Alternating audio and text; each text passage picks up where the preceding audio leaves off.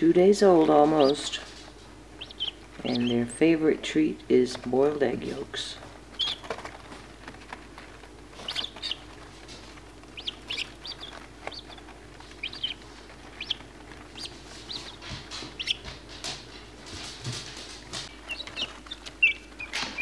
Well, I was asked today how the little baby guineas are doing with Mama T.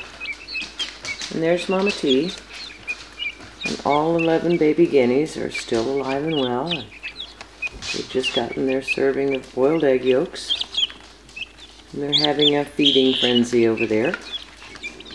No losses. We had 3 close calls, but we got them through it. And they're almost as big as her already. Busy little guys.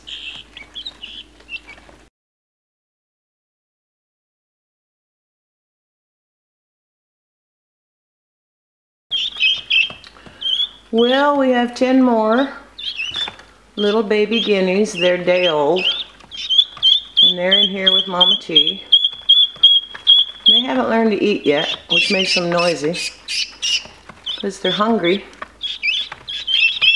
Once they get their little bellies full, they'll quiet down, and she's doing her best to teach them how to eat. Looks like the week-old little guys have accepted them quite well, so there's no problem there.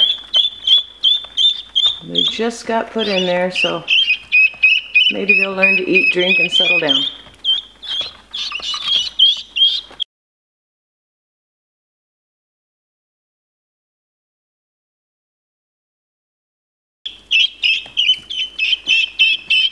Well, we just added 10 more baby guineas to Mama T's brood.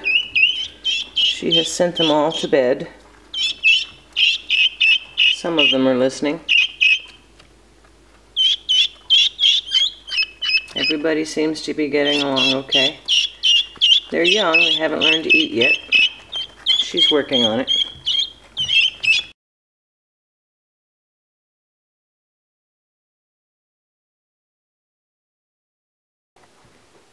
Finally, 12 hours later, everything is quiet.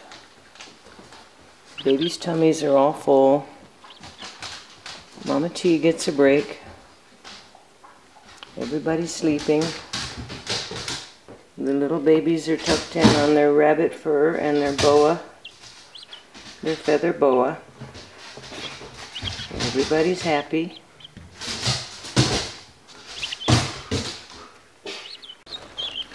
Well, there's our baby guineas, the ones that are about 5 days and maybe 7 days. And there's Mama T, still taking care of babies. Everybody seems to be doing well. They'll be moving out as soon as we get another batch. I'm expecting another batch probably in a few days. And everybody seems to be happy and healthy and active and eating well, and it's a good day on the farm.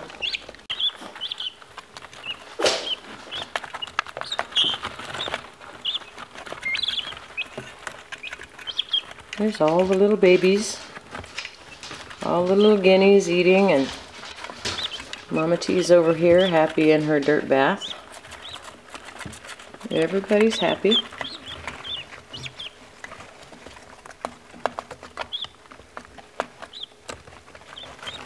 We're about a week old on the older ones and maybe 4 or 5 days on the other ones, maybe 10 days and 5 days. That older group's getting ready to move out.